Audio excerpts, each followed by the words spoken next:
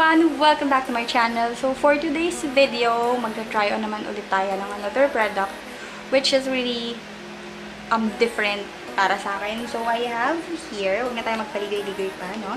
I have here the Moly eye patch. This is the Panda's Dream eye patch. Ayan guys.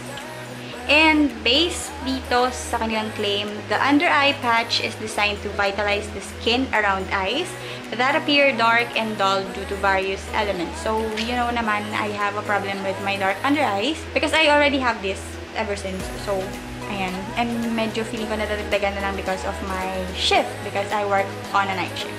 So, there. Ito-try natin to. And since this is a first impression, I'm not expecting too much from this one kasi this one is I think 50 pesos yung bili ko from Althea, Korea website, pero may mga nagbenta na rin naman ito online like Shopee and Instagram, but Moly is available here naman na din sa Philippines. So let's start with the packaging first. The packaging looks like this. Sobrang cute. It's panda guys. Ayan, oh, diba? Sobrang cute. And ayan, nasa harap is I don't know what this is in Korean language. Panda's Dream eye patch and yung brand nila which is Moly. At the back you can see the directions in pictures and some of the writings are in Korean language, but meron ditong English wherein you can see the directions on how to use this product as well. It also has an expiration date on this one, so para ayan, alam nyo kung kailan, until when siya pwedeng gamitin.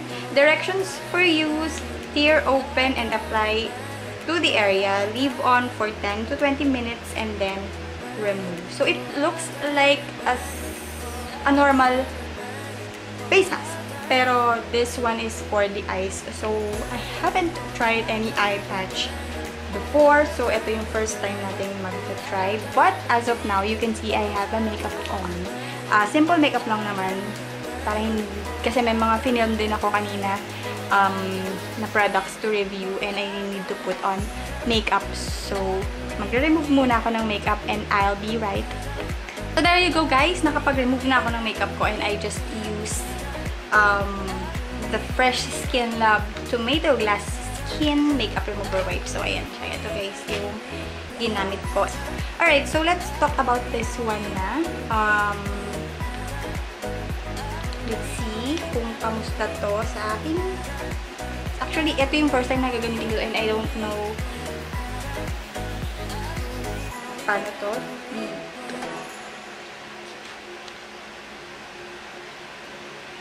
So, hindi talaga nawawala yung pag-amoy sa lahat ng skincare products na ginagamit ko, no? Ito. Okay, amoy aloe vera siya, guys. And I'm not sure if may aloe vera content ba to kasi wala ako maintindihan sa mga nakasulat because all of the characters are in Korean language. Okay, so ayun siya guys, black. Magmumukha ako. Well, it's panda, so this is my first time to use a black mask. Though, mahilig ako sa mask, pero never pa akong gumamit ng black na mask. And this is the first time that I'll be using this type of color na mask. And sobrang basa niya guys. Okay, so how will I use this?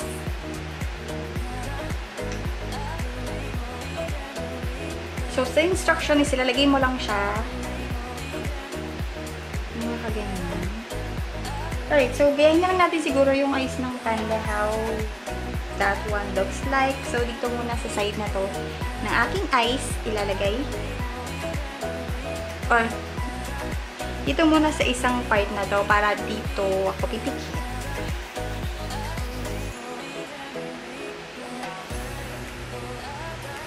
Actually, don't know kung tama yung ginagawa ko, guys. Pero, i-open ko siya para makakita ako.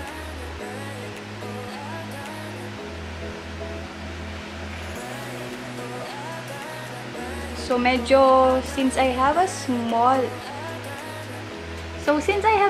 face, medyo, you know, malaki siya sa face ko. Ay, malaki siya sa part na to ng eyes ko. And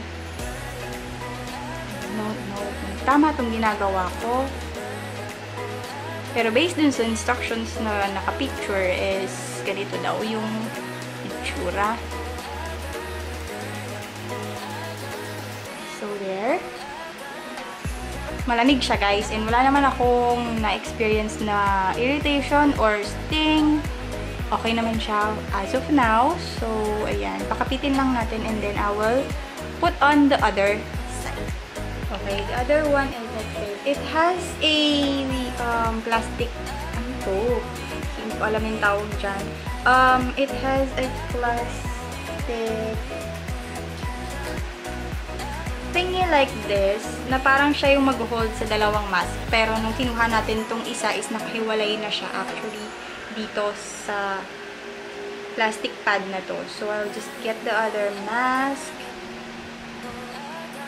And then, ayun siya. It looks like a net na parang ito yung mag-guide dito sa product. So, I will just put this on and I'll be right back after 30 minutes.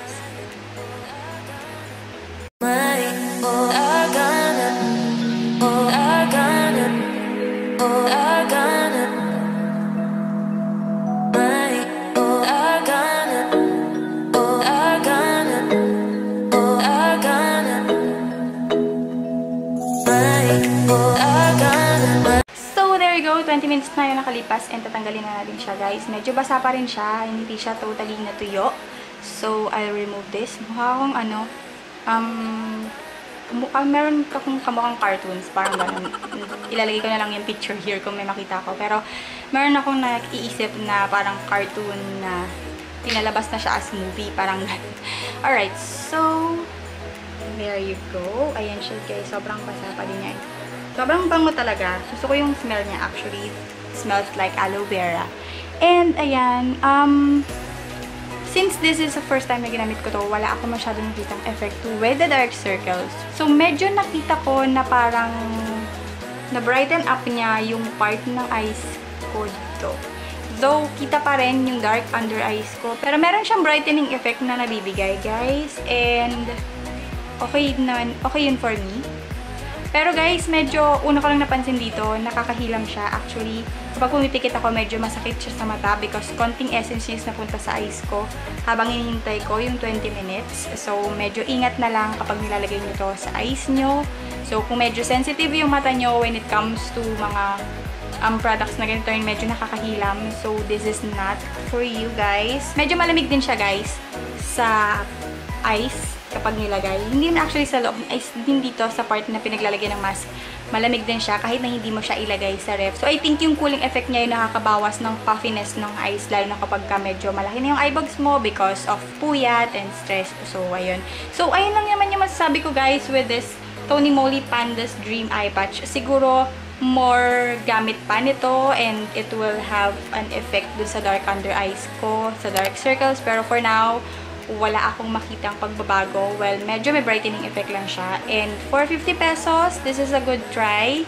And, ayun, hindi ko lang siya marirecommend sa mga tao na medyo mahihilamin kasi nakakahilam siya, guys. Actually, masakit pa rin siya sa mata kapag kinu-close ko yung eyes ko. So, ayun lang, guys. I hope nakatulong tong video na to sa inyo in any way. And don't forget to like, comment, and subscribe to my channel for more updates and try-ons like this. That's it for today's video, guys. I hope to see you on my next videos. Bye!